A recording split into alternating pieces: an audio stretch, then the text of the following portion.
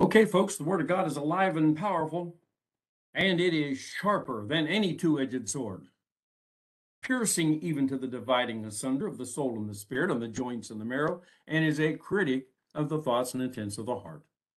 Yes, all Scripture is God-breathed, and it's profitable for several things: for doctrine, for reproof, for correction, for instruction in righteousness.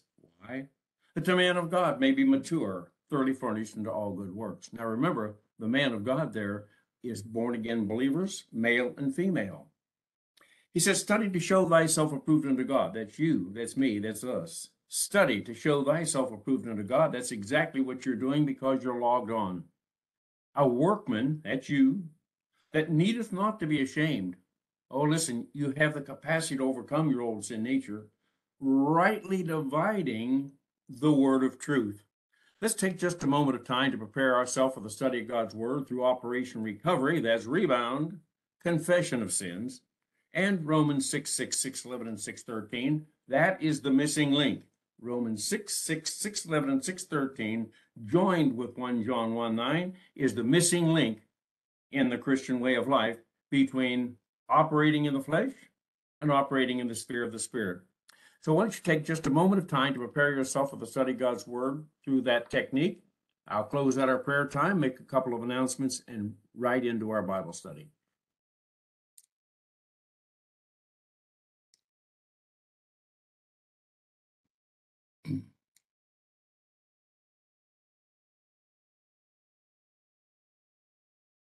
Father, we thank you this morning for all that are logged on, WebEx, Facebook, from wherever in the world that they're logged on.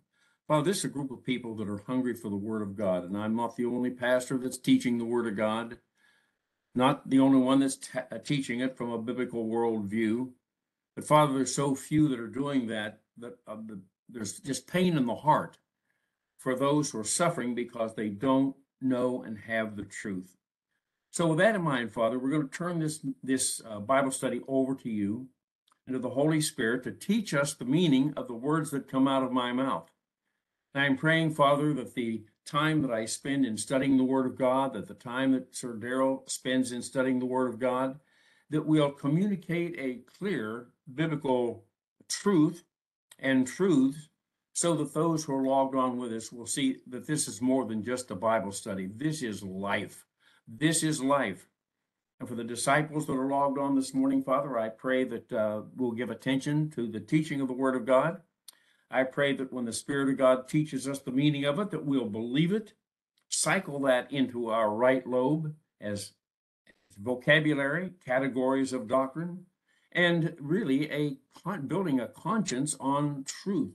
So take this information this morning about the Apostle Paul and his pre-Christian life, and really his pre-Messianic life, and then his pre-Christian life. Take all that information and show us how that might have an application to us today. And I pray this in Christ's name and for his sake. Amen. Well, we are going to be in Philippians chapter 3, verses 7 through 9, if we can get that far. If not, we'll pick up with where we left off and next Sunday. And I just thank you so much for being logged on today and prepared to study the Word with me. Mark your calendar for August the 14th. That's 2 weeks from now, 2 Sundays from now, at the American Pie Pizza again, Bible Class Fellowship Luncheon.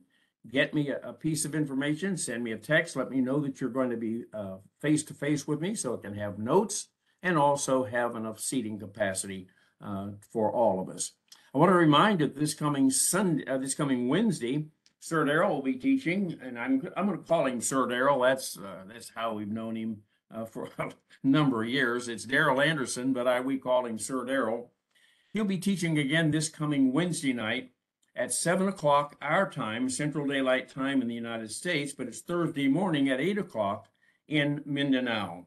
So I'm going to pray that you'll mark your calendar, be on with him, and listen, last Wednesday's night message was fantastic. And I'm not just blowing smoke, folks. When I look down this list and I see Angie and Bob and Wilma and Leanne and Brian and Steve and Annette, and just keep going down all the way down to Stephen Bonds at the bottom of the page. And if I were to call all your names, listen, I haven't taken this lightly to ask Sir Darrell to take my place on Wednesday evening. My concern is that you're going to get someone who teaches in the same manner the truth and teaches it in such a way that it'll be clear to you. Daryl is a master at PowerPoint. Listen, I can pick it up, I can get it on my screen, but in terms of getting information out there, I've done it, I've tried it, but I'm not adept at that. But Daryl's a master at that, and the picture, you not only get the truth, you get to see it. And I'm going to pray that you'll continue to log on, spread the word. Well, we're headed into the last days, folks. We're a day closer today than we were yesterday. But when you take a look and see what's going on, and I'm talking about seeing beyond what we're hearing as truth is coming to us over the internet, coming to us through the various news medias. Listen, there's more going on down in the deep part of darkness that we have no understanding of what's going on. So we need to be prepared for this. So, hey, hence the Bible study, okay? Tune in Wednesday evening, 7 o'clock our time, Central Daylight Time for Daryl, Thursday morning in the Philippines. Now, with that in mind, I'm going to turn to our Bible study and pick up right where we left off, but we're going to start in verse 7, but I want to lead up to that. Paul is talking about his pre-salvation life. Sometimes he's referring to before he became a Messianic Jew. Then other times he's referring to his pre-Christian life. He was a Messianic Jew, saved that way first, and then he was transformed into Christian life in the Arabian desert. And Paul's looking back on his life before he became saved. And in verse 2, he warns us. He warns us. And this is a warning to you. And this is why when I indicate that when you're looking at the news, when you're trying to understand contemporary history, you will not understand contemporary history unless you're getting the truth regarding the news and from the Word of God. And there are certain news sources that you need to consider so that you'll be able to interpret what is going on. I have people that are sending me videos all day long. It's amazing. I get done with a video and bingo, beep, beep, there goes the phone again. Somebody's sending me something else. And listen, that's okay, because it's keeping me up to date in things that I'm not seeing, where I have an opportunity to consider what I have been sent. And here's the issue. Beware of the dogs, beware of evil workers, beware of false circumcision, that is, beware of the humiliation. And these were Jews who were unsaved. And what they were doing, they were keeping the law. They were distorting the truth. Paul teaches, he moves on. Somebody comes in behind him. The Judaizers come in behind him, and oh no, you need to be circumcised. Oh no, you need to be keeping the law. But the truth is, they weren't saved, and as a result, their circumcision actually meant nothing. And Paul uses the word circumcision, which means mutilation. Now watch this in verse 3. He said, "For we are the true circumcision." And I indicated we have to be careful there, because Paul is a born-again Christian at this point in time. He's talking to those at Philippi who are born-again Christians. But no, that's not what he's relating to. He's not saying all of you out there are the true circumcision. What you have done is you've not only become a born-again Christian, but you've circumcised your heart. You've gotten this false information out. You're growing in Christ as a true believer who's focused in the right direction. But he says, here is the true circumcision, those who worship in the Spirit of God. And when I see that verse, and I'm saying to myself, how in the world is it, if we're studying the Word of God, and we see here that we are to worship in the Spirit of God, in the sphere of the Spirit, how many Christians don't know that? And they're not really worshiping. What they're doing, they're functioning as a legalistic Christian, if in fact they're trying to be obedient to the truths that they're reading. So he says, first of all, the true circumcision are born-again Christians who are worshiping in the sphere of the Spirit. That means living your life there and taking pride in Christ Jesus and what he is this is not pride in yourself. You're not proud about yourself, but you're taking pride. You're glorying in the person of Jesus Christ because of all that he has done for us. And the third thing is put no confidence in the flesh. That's in your human life. That is you without being saved. That you as a carnal believer trying to live your Christian way of life. He says, look, put no confidence in the flesh. That's your humanity. Then in verse 4, he talks about his own confidence in the flesh prior to the time that he became a born-again believer. And he said, although I myself, boy, that I myself, that's not just saying, hey, it's me. No, when he says I myself, he's saying, although I could boast. No, he says, although I myself could boast as having confidence in the flesh. If, first-class condition, anyone else thinks he's confident in the flesh, he said, I have more reason. So what he's doing is he's looking at all these people out there who are Judaizers, and all they think they've just hit the top. They think they are the top of the lot, okay? And Paul says, look, if you think you're confident, no, listen, I am more confident than you. And he goes on in verse 5 to explain his confident boosters. And there are 5 things that give him that kind of confidence. And these things, when you put these 5 things together, there's nobody else at that point in time who had any kind of confidence like he did of being the kind of person he needed to be. So he said, circumcised on the 8th day. That's one. He said, secondly, he said, I was of the nation of Israel. Hey, thirdly, I was of the tribe of Benjamin. Fourthly, I was a Hebrew of Hebrews. And as to the law, he said, I was a Pharisee. Top dollar, okay? Now in verse 6, we see the function of Paul's confidence. And he says, as to zeal, Paul was a zealot. Oh my goodness. He was focused. He said, as to zeal, he said, I was a persecutor of the church. And I indicated last Sunday that we need to be careful with that word church, ecclesia. There was the assembly in the wilderness in the Old Testament. There was my church, which was Christ's church. He talked about that in Matthew. And that was the body of believers on the day of Pentecost. That was his disciples after his resurrection. So he said, I was a persecutor of these Messianic Jews. He said, and as to the righteousness of the law, he said, I was found blameless. What that means is he was keeping the law, friends. He was doing all that he believed he needed to be doing. Now we come to verse 7. And this is the new perspective, the new standard. So Paul's talking in these first 6 verses about what he was like and how good he was as an unbelieving Jew. He thought he was doing the right thing. But God says, that wasn't right, Paul. No, that wasn't right.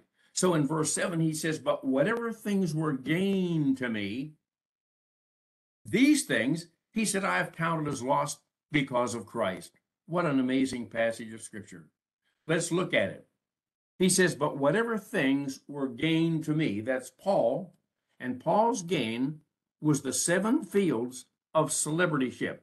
See, we're talking about his celebrityship, and he just gave it to us back there in verse 5. We'll look at those again in just a moment. So he says, look at these things that I have that's a part of me. These 7 things. Well, these were the things that were gained to him.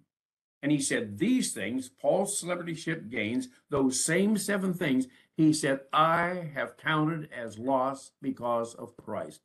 Now, what happens is you and I take a look at our Christian life, or take a look at our life before our Christian life, and you might see some things back there that if you were a religious kind of a person, there were things back there that you thought maybe would give you, some kind of an assurance that you were going to go to heaven when you died. It might be the fact that you were part of a denomination out there. They weren't teaching the gospel, but all they're telling you, you need to be a very good person. And you have the standard of what goodness is. You're living your life out and thinking all along the line that you are truly a born-again Christian and that God's going to take you to heaven when you die.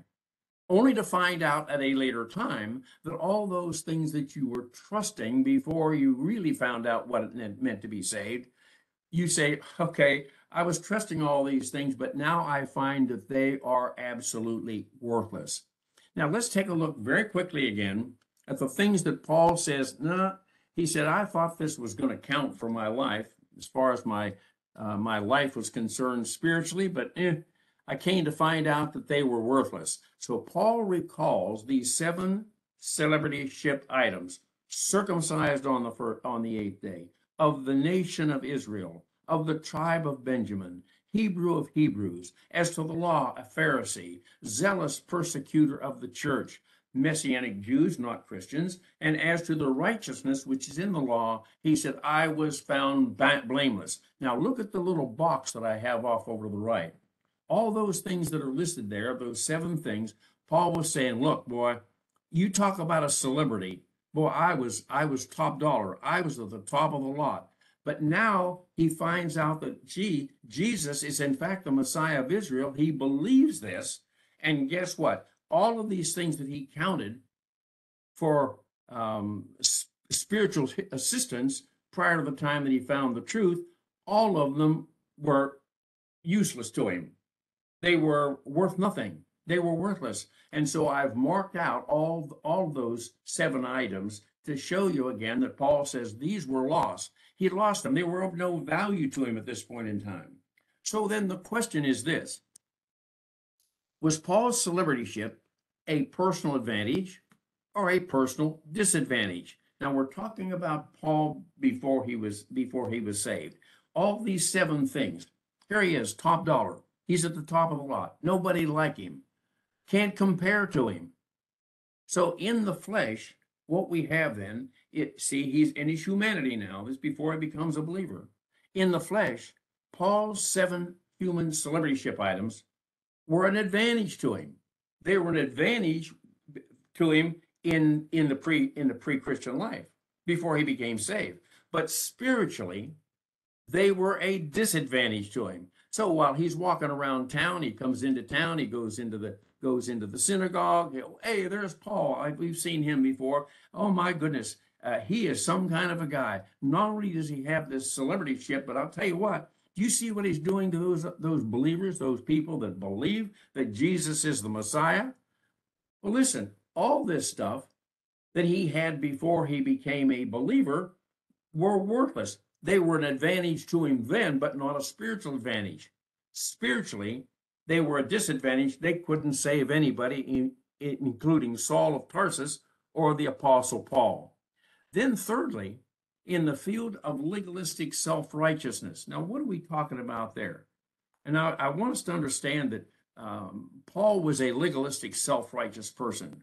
But goodness, we have the same kind of people living out a Christian life. Okay, you go into the Bible and you find 10 rules. And let's say there are 500 rules or 500 commands in the Bible. I haven't counted them, but I know there's a multitude of commands in the Bible. And let's suppose you're not saved. Oh, you have a trend toward asceticism. You want to do good, so you're out there keeping these rules, obeying these commands, thinking that you're all right. But all you are is an unbelieving, legalistic, self-righteous person trying to live out the Christian way of life. So in the field of legalistic righteousness, if we compare Saul with that's before he became a believer, if we compare Saul with every other legalistic Jew, Saul was the greatest self-righteous, legalistic unbeliever in the field of Jewish celebrityship. But I think that if we're going to study the Word of God, we ought to ask ourselves, is there any kind of an application that could be made to me? Could I learn anything from this? And I think there is. Here's the contemporary application. Human celebrityship, human celebrity status has no spiritual value. Now, just take that as a principle, okay? Human celebrity status has no spiritual value. In other words, God is not glorified. God is not blessed. He's unable to bless you or me if we're using our human celebrityship, that status in life, to produce a spiritual life in our own life. So what we need to realize is that human celebrity status has no value. It cannot save you, first of all. It cannot improve your spiritual status after you're saved. And there is no eternal advantage to human celebrityship. That is in the spiritual way of life. Salvation, phase one. It can't do anything for you for phase two. There's no eternal value. In other words, you don't have an advantage in eternity simply because you are a celebrity. Now, let me point out something here. As I was dealing with trying to understand what Paul is saying here, I'm thinking in terms of what constitutes a celebrity. Now, I've got some things listed here in just a few minutes, but after further thinking about this, I think that we can even go farther into describing what a celebrity is, because you may look at yourself and say, well, who might we consider to be a celebrity? Well, you pick somebody. It might be a musician. It might be a politician. It might be a big time pastor. Who is that? And you look at yourself and say, you know what? That's not me. So I don't have to worry about this. Well, quite honestly, you don't have to worry, but I think we ought to be concerned about what constitutes being a celebrity. So first of all, we're looking here at a contemporary application for you and me today, and saying that human celebrityship, whatever that is, whatever that status is, it has no spiritual value to you. It can't save you. If you're a born again Christian, it can't move you from babyhood to adolescence to spiritual adulthood and move you on to maximum spiritual maturity. And if you were to die in what you believe to be that status of human celebrityship, when you meet Jesus face to face at the Bema seat, there's not going to be any advantage to your celebrityship. So Paul takes a look at this thing then and says, again, whatever things were gain. And once again, I know this is redundant, but please bear with me. Whatever things were gain. This is Paul before he became a believer. He said the word gain here actually refers to Saul's 7 fields of celebrityship: circumcision the 8th day, of the nation of Israel, of the tribe of Benjamin, a Hebrew of Hebrews, as to the law, a Pharisee, a zealous persecutor of the church, which is Messianic Jews, not Christians, and as to righteousness, which is in the law, he was found blameless. Those are 7 celebrityship items that Paul had. And he says, look, whatever things were gained to me, whatever I was prior to the time I became a believer in Jesus Christ, goodness, these 7 things formed the basis for Paul's confidence in the flesh. Man, I'm okay. I'm okay with God. But Paul's human nature before his spiritual salvation is again what he's talking about here. His human nature before his spiritual salvation. Now, these are the things that the Judaizers used in their claims for celebrityship, the very things that we've just named here that was true of the Apostle Paul. Actually, Saul of Tarsus before he became a believer. Now, here's the issue. Celebrityship. Look at point 6 here. Paul recognizes that every area of his 7 human celebrityships, when they conflict with doctrine, he came to realize that if those celebrityships conflicted with doctrine or biblical truth, they were spiritually worthless to him. So he says, wait a minute, just a second. He said, I had all this celebrityship out here and I thought I was on the top of the world. But the truth of the matter is, none of that, when I found the truth, he said, was worth anything at all. So Paul says then, in point 6, he recognizes that every area of his 7 human celebrityships, when they conflict with doctrine, biblical truth, they were spiritually worthless. For example, here are some of those people that we might consider as celebrities. It might be a sports star. Goodness gracious. When I was a young boy growing up, Ralph Kiner, Wally Westlake, Preacher Rowe. How about that? Preacher Rowe was a pitcher for the Pittsburgh Pirates. Roberto Clemente. These were sports stars. When I would walk into the clubhouse in Pittsburgh at Forbes Field, put on that pirate uniform, and stand around and talk to any one of these sports stars for Pittsburgh. And I'm saying, wow, this is really nice. And I'm thinking like I'm nothing but just a little old ant crawling across the floor when I'm in this room and out on the mound throwing batting practice to Danny Murtaugh or somebody like that. I say, wow, in the presence of those people, I felt like nothing. Well, what happened though, look here, I look back at my own life and say, look, I'm not a sports star. I'm not a movie star. I'm not a TV personality. I'm not a musician. I'm not a vocalist. I'm not a politician. And those are areas of celebrityship. And you might add some more to that. But I'm looking at, what constitutes a celebrity? Well, it might be a sports star, a movie star, a TV personality, some kind of a musician, a vocalist, a politician, maybe a pastor of that humongous church that's out there, okay? These are people that you might say are celebrities. And then when you look at them, you say, no, I'm just the ant crawling across the ground. No, I've got another take on this, where I could see myself considered as a celebrity. Listen to that. Seeing yourself as a celebrity. For example, when I was 17, I went to Washington, D.C., and I was working with the FBI. Well, can you imagine a 17-year-old boy growing up in the Ohio Valley and where you're just a small hometown, and you come back to town and, hey, the FBI agent is here back in town. Well, I wasn't an FBI agent, but it was one of those things where people looked at you and they said, hey, you felt like you were up here on the top. Oh man, I'm an FBI agent. Well, no, I wasn't an FBI agent. I just worked with the FBI as a 17-year-old boy. How about this? 2 years later, really about a year and a half later, I signed a baseball contract with the Pittsburgh Pirates, and I'm signed by the very man that signed Jackie Robinson to a baseball contract. So I'm thinking to myself, woo-hoo, when I come back into town again, look who's here. Look who's here. The baseball star. And among the young people that were playing baseball, here I am. I'm up here on this top. Well, look, when I look back now, and then you say, well, what else did you do? Well, here I am, 77 years old, 78 years old. I decided to get into Taekwondo.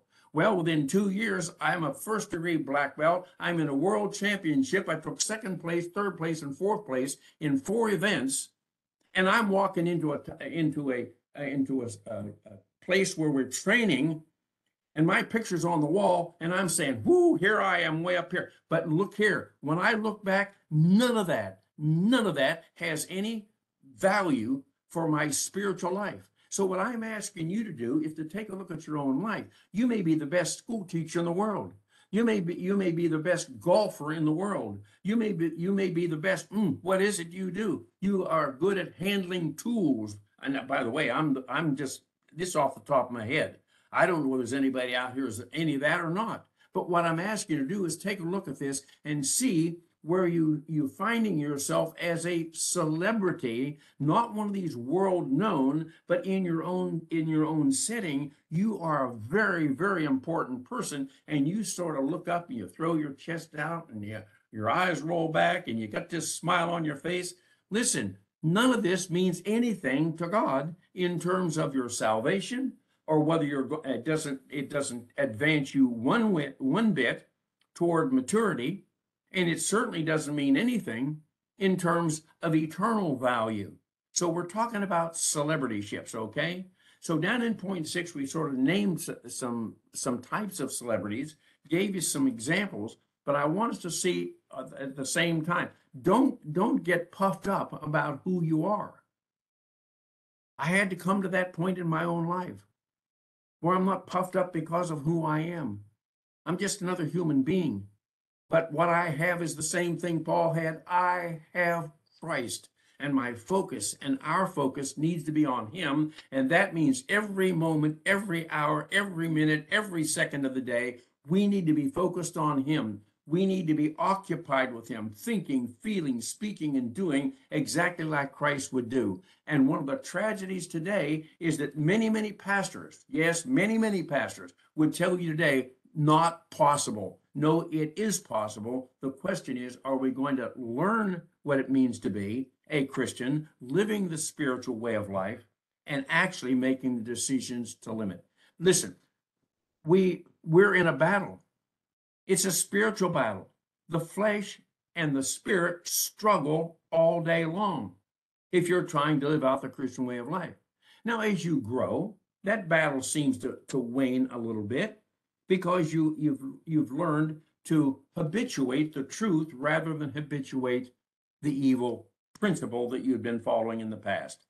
So in point 7, before Paul became spiritually saved, he lumped here's what he did. He lumped all of his human celebrityship, those 7 things that we talked about, and anything else that he might have had in his mind about who he was as an unbelieving Jew. Oh my.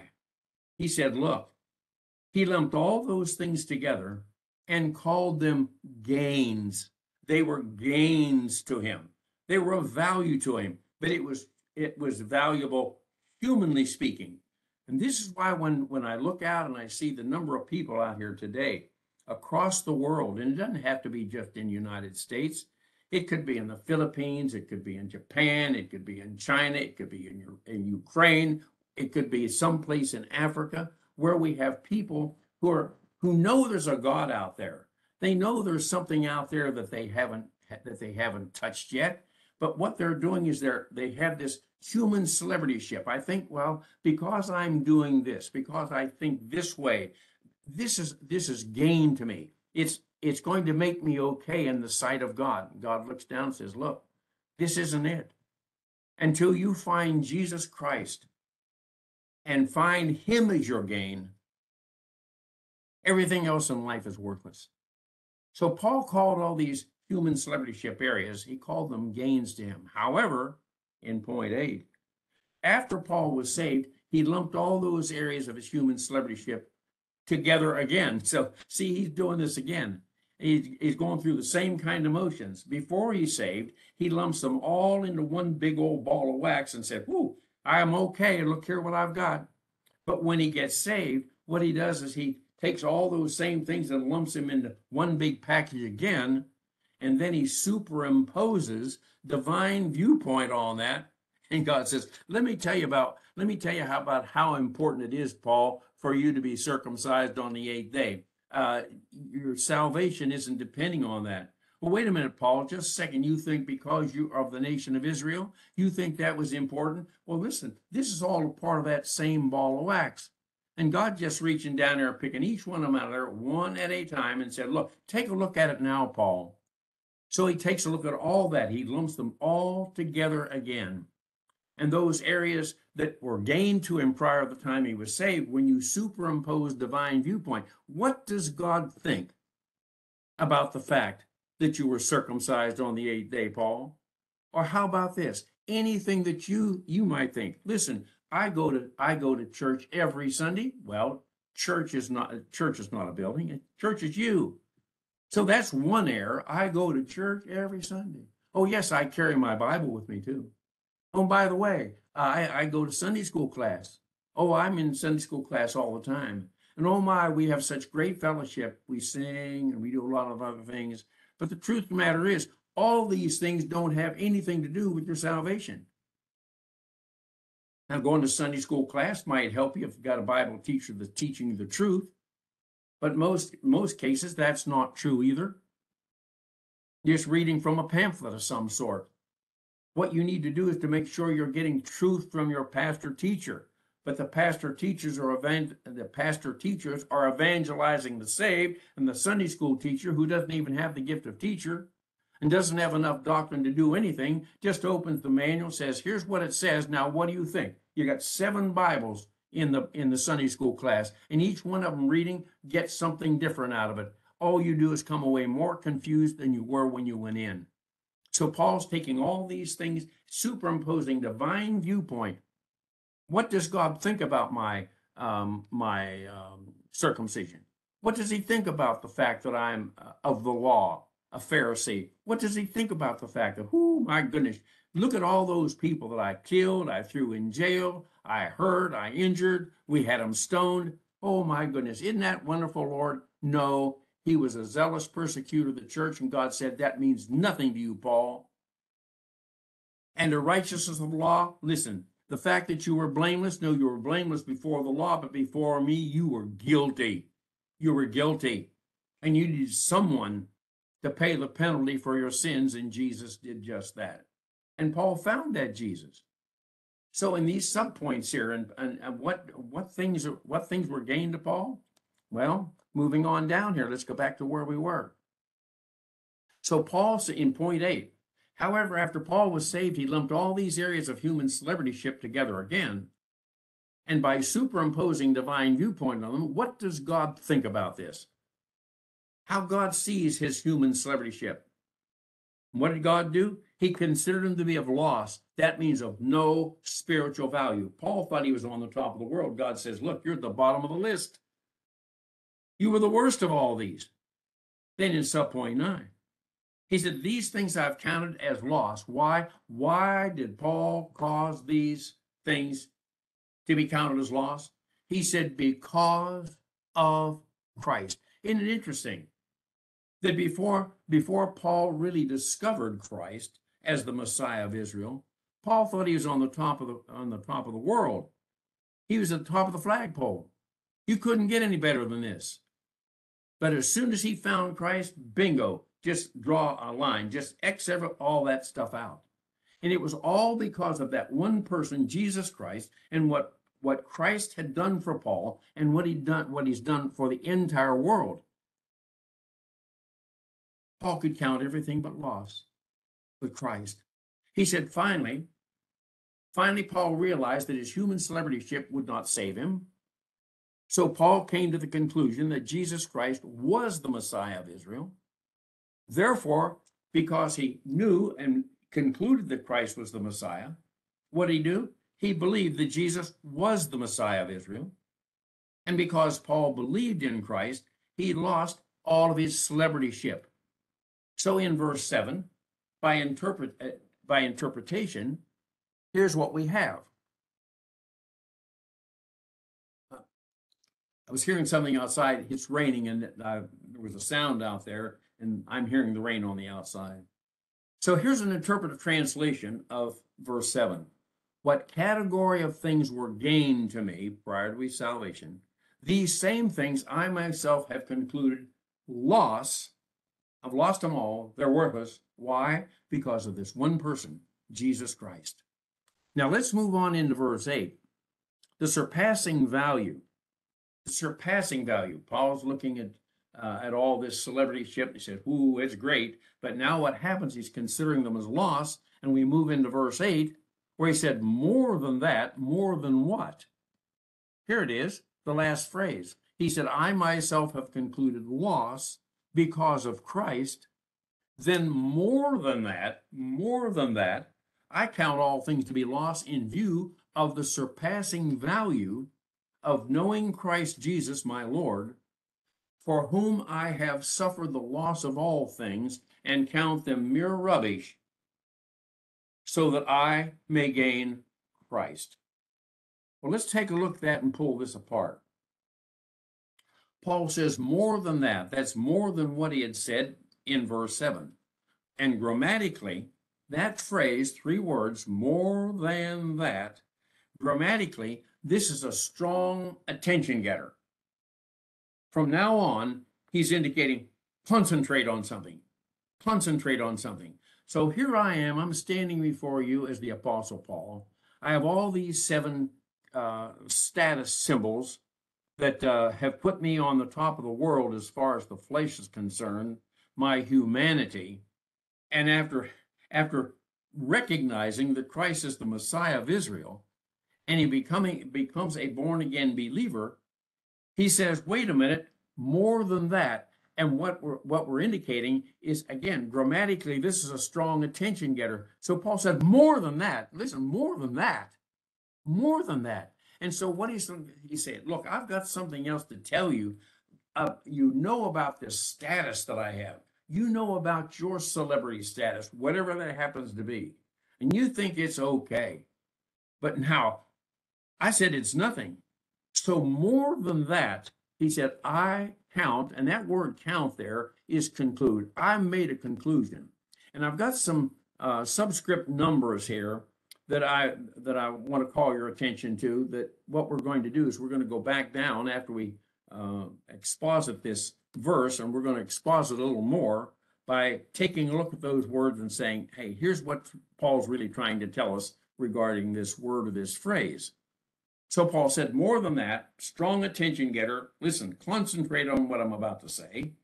He said, I count all things to be lost in view of the surpassing value of knowing Christ my Lord, for whom, Jesus Christ, I, Paul, I have suffered loss of all things. Says Paul, listen, all these things that I had, everything that I thought that I had that was worth something, he said, when I believed in Jesus, everything I had, I lost. They're of no value to me. They're rubbish. So he said, I count them. I keep on concluding, and that's really, it's not just I count one time. Paul said, I keep on concluding these status symbols to be mere rubbish. We're going to take a look at that word. He says, why? So that I may gain Christ. Well, let's take a look at this. I have a number one by that word conclude up there in our verse. More than that, Paul said, I count all things. I conclude all things. Let's take a look at that phrase and that word, I conclude. Hear that word conclude while functioning from within the sphere of the Spirit. This is what Paul's doing. He's functioning within the sphere of the Spirit. As a result of that, he's able to draw a conclusion. And when Paul says, I conclude something, how about this? You're talking, maybe you're talking to me, and we're talking about some facet of the spiritual life. And I say something to you that you don't quite agree with. And I said, well, look here, this is my conclusion. I have concluded this. And you look at me and say, well, aren't you just an arrogant kind of a person to say that you can conclude something that maybe I haven't concluded myself? So we need to realize that when Paul says, I conclude all things, here he's talking about this. He's using this phrase, I conclude, while he's functioning in the sphere of the Spirit. And therefore, we can conclude that Paul was not saying, I conclude, I count all things. He's not doing this in the realm of arrogance, but he's a spiritual being at this point in time. So what did Paul do? Paul drew a conclusion with total confidence that comes from his authority as an apostle, from his Bible study, his study of the Word of God, from the revelation that Jesus Christ has given to him, asking the Spirit of God to confirm those things that Jesus told him, and from his spiritual growth. So from his authority as an apostle, from his study of the Word of God, from his spiritual growth, Paul is able to stand and look us straight in the eye and say, I conclude, I keep on concluding. This is my understanding. He is speaking from a spiritually mature status. You can't say this when you're a babe in Christ. Oh, you may have concluded certain things, but you can't conclude much until you become a mature believer. You're gaining information. And as you gain information, you say, yes, I've concluded this in my life. Don't be afraid to say you've concluded. But your conclusions that are good conclusions, consistent with the Word of God, come when you've reached spiritual maturity. Here's a principle. Confidence that comes from spiritual mature status is no arrogance. And listen, this is why, let me see, I was talking to someone yesterday about a gentleman or a person that we know that's having a difficult time accepting a position that we believe to be true. And this person has indicated that in disagreement, he said, I'm going to die. I'm going to die believing this. Well, isn't it amazing that your confidence today you could have better confidence about what you're believing today as you get more information. So as I look back at my own life and see the things that I taught back when, I was teaching them because this is what I was taught. And Daryl was talking this last Wednesday about, how long it takes you really to learn the Word of God. This is why the Apostle Paul said, look, until I die, I'm going to keep hammering this. You're going to hear the same thing, the same thing, the same thing over and over and over again, so that when I die, I will be confident you will not have forgotten this, you will have learned it. And Daryl was talking about how long it takes us, me, and others, to really build a confidence in what we know to be truth.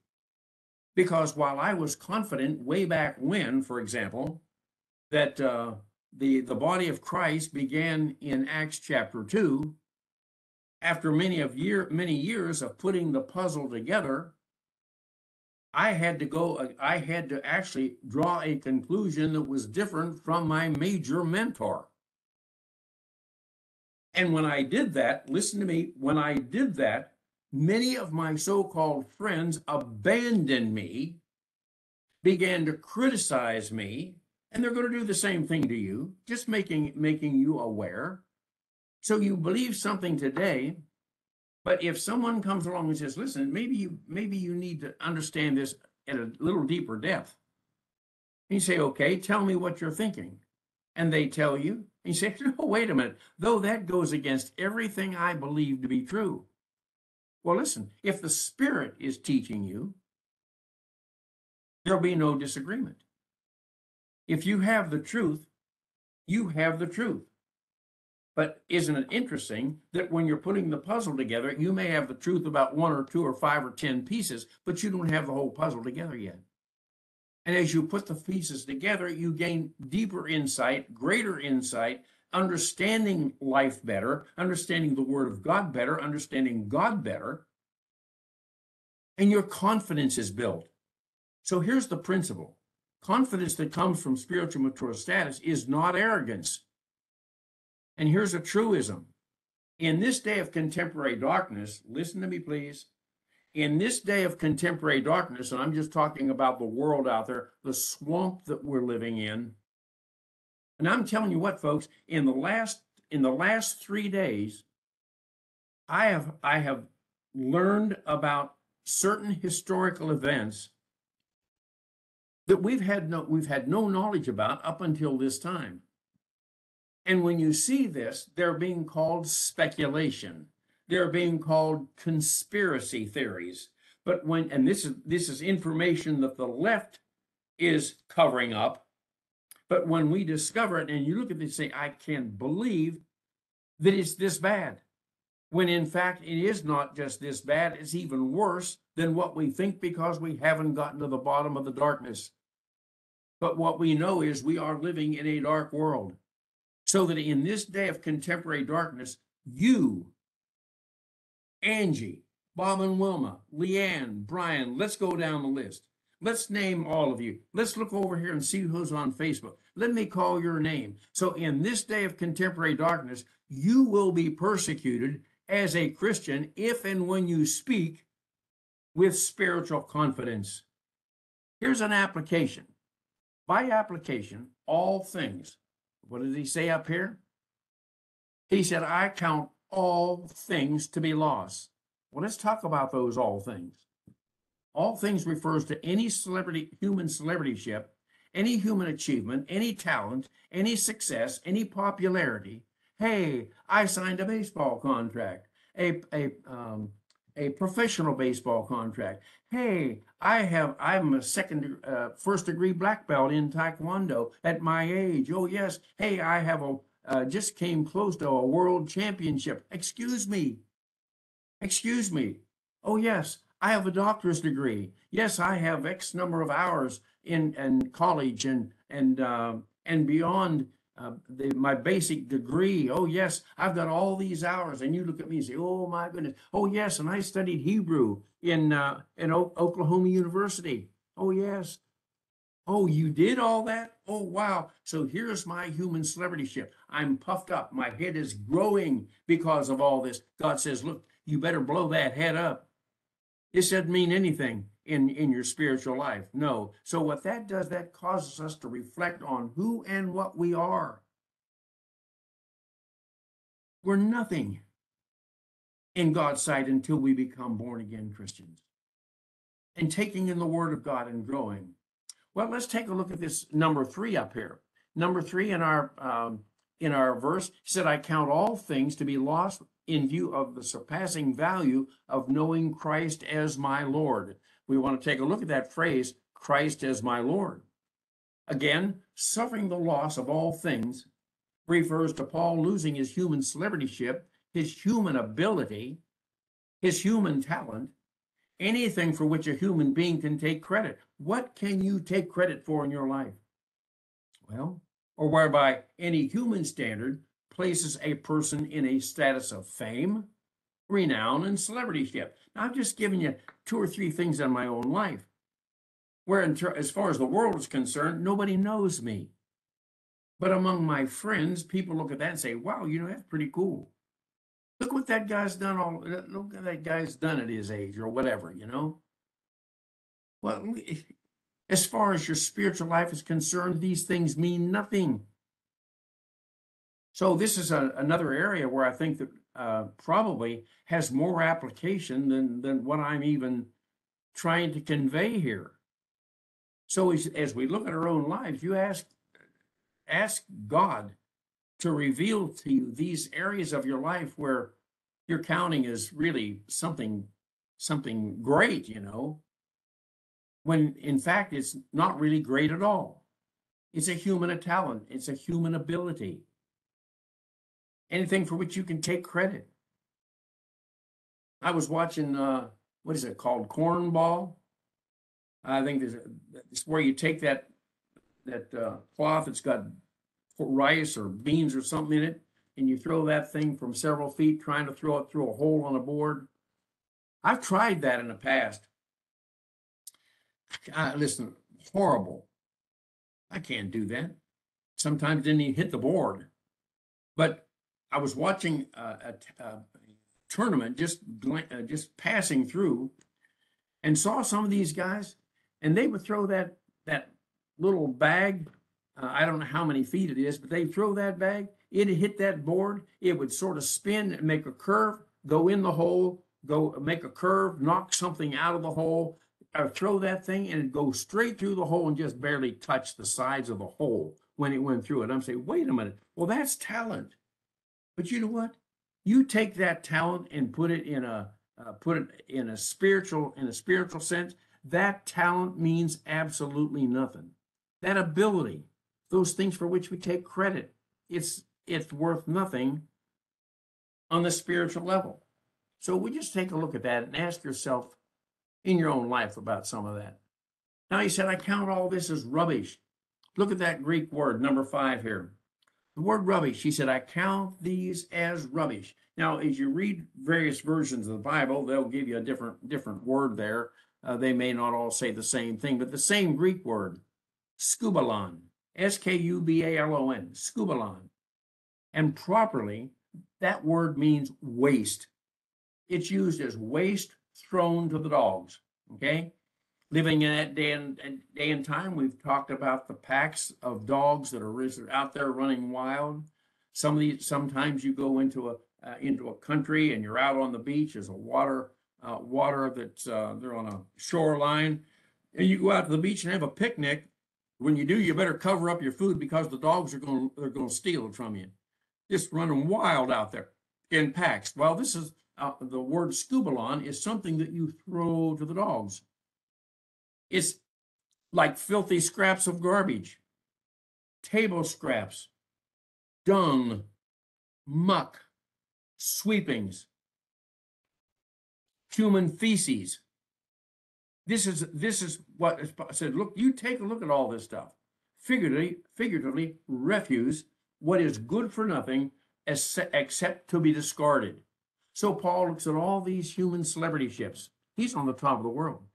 You take a look at some of yours. I named some that I might, in fact, want to consider, only to find out they're dung. They're scraps of garbage. They're waste to be thrown to the dogs. Just sweep them up and throw them away. Good for nothing except to be discarded. That's what Paul says about your celebrity ship. So this whole passage here, in these few verses where we are now, we're in that segment of scripture where Paul is trying to say, look, some of this stuff that's important to you out here, it is absolutely unimportant to God and your spiritual life. So here's 3 ways to gain Jesus Christ, because Paul says, back here in our verse, he said, I've suffered the loss of all things, his celebrity ship, and keep on concluding them mere rubbish. Why is he considering them rubbish? He said, I'm going to get rid of this so that I might gain Christ. And that's what we're looking at here. We're looking at that phrase, what does it mean to gain Christ? And what I want to suggest to you, that in your humanity, there are 3 ways, well, actually, there are 3 ways that you can gain Christ. One of them is in your humanity. And in your humanity, you need to gain Christ, and you gain him when you understand that he is the Messiah of Israel, back in the Old Testament, in the Gospels. But when you become a born-again Christian, you now have gained Christ at salvation. So as an unbeliever today, in the age of Christ, in the age of grace, we called it the church age. When you become a born-again Christian, you just gained him.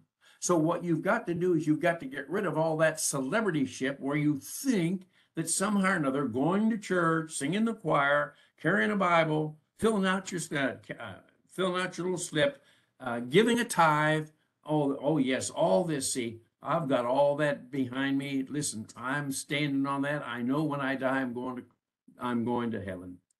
And if I don't die, I'm going to get raptured if I'm here when the rapture occurs. No, 3 ways to gain Christ. Get rid of that celebrity ship, count it as rubbish, and believe in the death, the burial, and the resurrection of Jesus Christ, who paid for your sins. He paid the price for every sin you've ever committed, past, present, and future. So here's how you gain him. First of all, you gain him by believing in him to be saved. Secondly, as a born-again Christian, you gain him because what you're doing as you grow to Christian maturity, you're becoming more occupied with him. You're thinking, you're feeling, you're speaking, you're doing more like him as you grow. So you're gaining him again. And then at the point of death, or at the let me put it this way, at the point of the rapture, or at the time of the resurrection, when you get your resurrection body, now what you've done is you've gained in eternity. You are now complete. So 3 ways to gain Christ: at salvation, growing as a Christian, and getting your resurrection body. Now I have a note here concerning this passage. Let me go back here and take a look at this. The phrase, I have suffered the loss of all things. What are we talking about? It's your celebrity status in life. Remember, you're not the vocalist, perhaps, on a national scale or a worldwide scale, but you may be the vocalist in the choir at the local assembly. You may be the best Sunday school teacher in the class. You may have something else that's going on in your life. You're good at this. You're good at something else. Oh, this is that status that just puts you on the top. No, Paul says, I have suffered loss of all things and count them as mere rubbish so that I might gain Christ. Now, there's a man by the name of Frank Gabeline. Frank Gabeline, I remember after I became a Christian on the island of Trinidad, we're going out to the Baptist bookstore. We're looking for books to read, to study. John Goad, Chaplain John Goad, was teaching the Word of God. Not only did he evangelize, he was also a Bible teacher. And so he was teaching on Wednesday night, on Sunday. He's evangelizing also. But as a Bible teacher, we would go out into town to the Baptist bookstore in the the capital city of Trinidad, and we would look for books to read, and he's giving us guidance. And this is where I first heard about this man by the name of Frank Gabeline. Well, he was an American evangelical educator. He was an educator. He was an evangelical. He was an author, wrote several books. He was an editor who was the founding headmaster of the Stony Brook School in Long Island, New York. He is the author of more than 20 books and also served as the editor of Our Hope, which later merged with Eternity, a magazine. Also, Christianity Today. And early in my Christian life, we had subscribed to Christianity Today. No longer do. It became a rather liberal magazine, turning from being a conservative magazine to liberal, and we got rid of that. And Eternity magazine. So he was involved in all that. He was the style editor for the translation committee of the New International Version of the Bible. How about that? Style editor for the translation committee of the New International Version, that's the NIV, and general editor for the 12-volume Expositor's Bible Commentary. And here is his comment on this verse. I have suffered the loss of all things and count them mere rubbish, so that I may gain Christ. Here's his comments. Actually, what I've done is I took his entire comment, I broke it down a sentence at a time. So we'll read a sentence at a time and maybe make some comments about that, so that it's just not reading a passage and moving on, okay? Gabeline said this. He said, no language could express a more deep sense of the utter worthlessness of all external advantages can confer in the matter of salvation. So he said, if you're thinking about being saved, if you want to be saved, he said, when Paul wrote what he wrote here, when he said, I have suffered the loss of all things, that phrase right there is the expression of a more deep sense of the utter worthlessness of all your external advantages. I have suffered the loss of all things and count them mere rubbish, so that I may gain Christ. In the question of justification, made righteous, in the question of justification before God, see, before you are saved, you're lost. You're headed for the lake of fire. Go to hell. You're resurrected to go to the beam of the great white throne judgment, and you're cast into the lake of fire because all your goodness was worthless in terms of salvation. So in terms of justification, that question, being made righteous, all reliance on your birth. Oh, you take a look at your genealogy. Oh, I can trace my ancestors all the way back to wherever. Well, I'm able to go back to the year 1800. And I haven't been able to trace any further than that because my family comes from England. And during the Second World War, the Germans actually bombed the religious centers, churches, and oftentimes they had their cemetery right beside the building, and all that got blown up of all the records.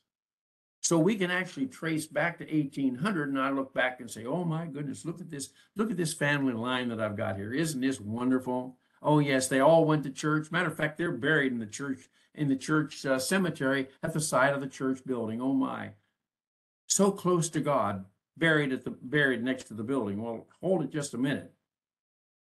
You see, the truth of the matter is, in the question of justification, being made righteous, being saved, positional righteousness, all reliance on birth and blood is your ancestry, and external morality. Whoo, look here.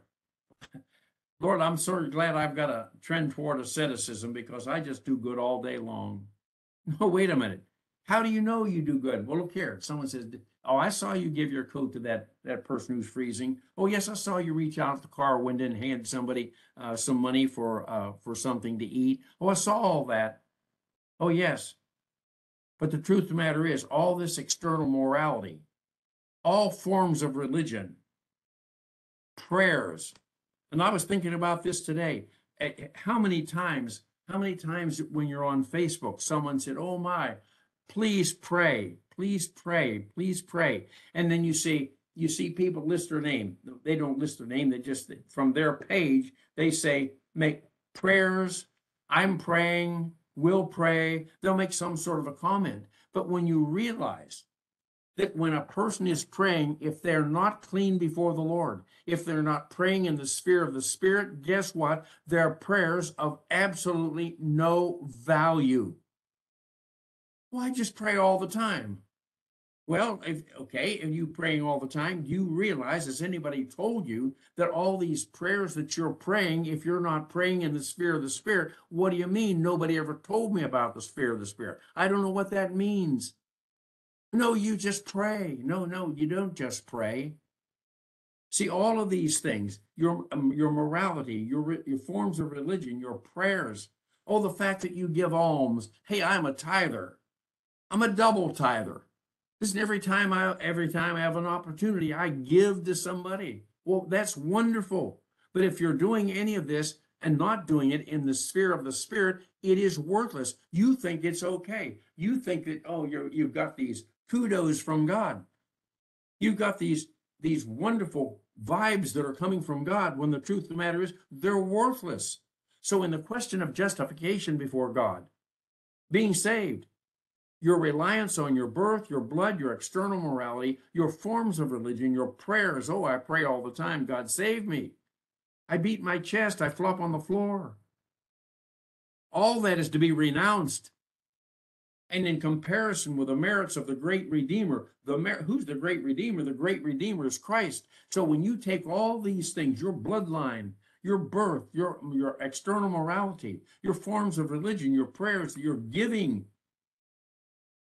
unless those are renounced, when you compare that to the merit that comes from Jesus Christ and what he did for us on the cross, those things that we do, our birth, our blood, our external morality, our forms of religion, our prayers, our alms, how are they to be esteemed? They are to be esteemed as vile, V-I-L-E, before the Lord.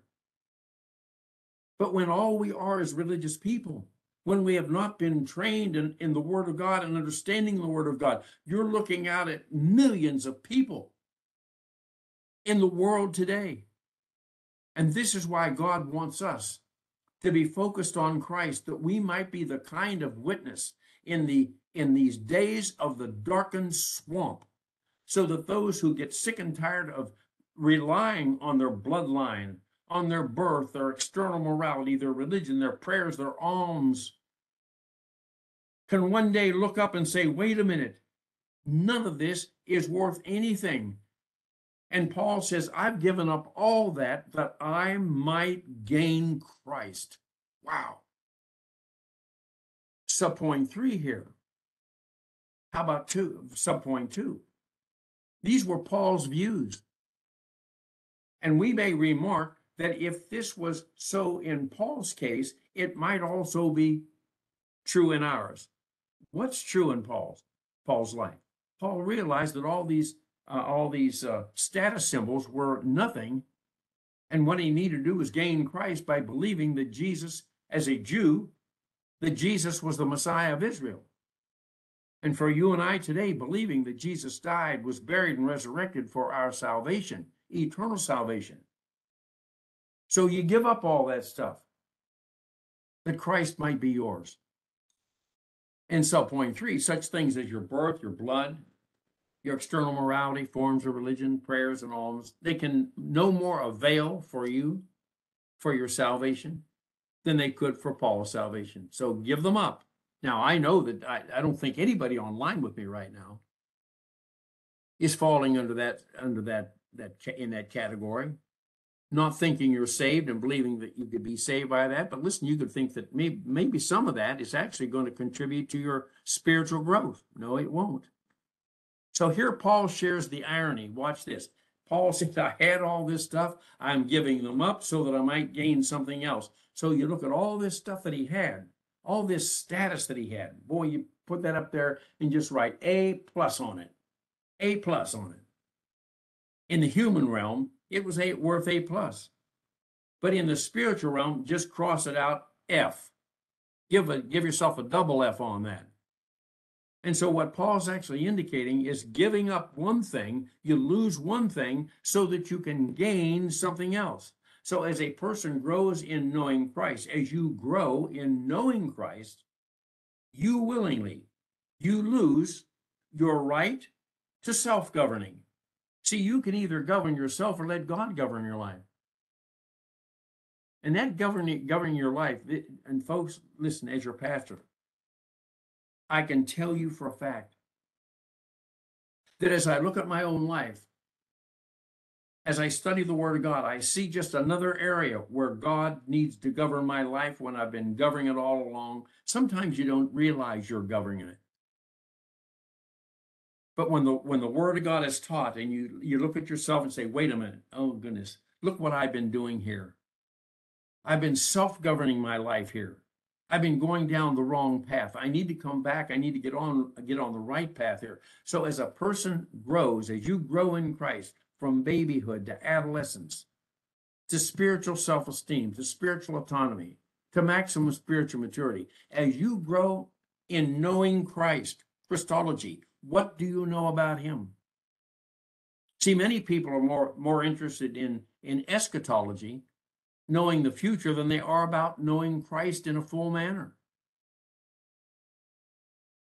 So as a person grows in knowing Christ, that person willingly loses his or her right to self-governance. Why? To gain eternal significance in every scene of life by living in faith. Let's look at verse 8 in terms of an interpretive translation. Philippians 3:8 says more emphatically, therefore, even I also myself conclude all things, my human celebrityship, to be lost for the sake of surpassing greatness of the knowledge of Christ Jesus. Look, the surpassing greatness, it's not just the greatness of knowing Christ, but it's the surpassing knowing of Christ. And listen, the more you know of him, the more you can think like he thinks. You can speak like he speaks. You can feel like he feels. And you can do like he did. To be lost for the sake of surpassing greatness of the knowledge of Christ Jesus, my Lord, because of whom I have forfeited all things of my human celebrityship and achievement, and keep concluding them piles of rubbish in order that I might gain Christ. Now we're down to verse 9, and we've got about 2 minutes left. So rather than continue on with verse 9 for a couple of minutes, let's just go ahead and pray. Thank God for our understanding here, and take a great look at what you think to be your own celebrity status. And I don't mean on a national scale. I understand that. But I want us to talk about our celebrityship among the people that we know. Is that what we're portraying? Do we want people to say, "Oh, look, yeah, just speak wonderful things about me because of who I am and what I'm doing"? No, I want them to see me as a pastor. I want them to see me as a Christian who's living for Christ, thinking, feeling, speaking, and doing. Well, you've heard that enough. Let me pray. Father, thank you for this day, this wonderful day, as we take a look at Paul in verse 7 and verse 8. Talk about his celebrityship in verse 7 and what it meant to him in verse 8 when he had to give all that up that he might win Christ. I know that when I look at the list of people that are online with me, Father, I think every one of us understand that our celebrityship doesn't mean anything to us. I think we understand that when we look out at many people who are celebrities and saying, "Oh, what a tragedy that they're trusting that to get them through life," when in fact all it's going to get them is the lake of fire, eternal separation from you, because they don't recognize and learn the truth.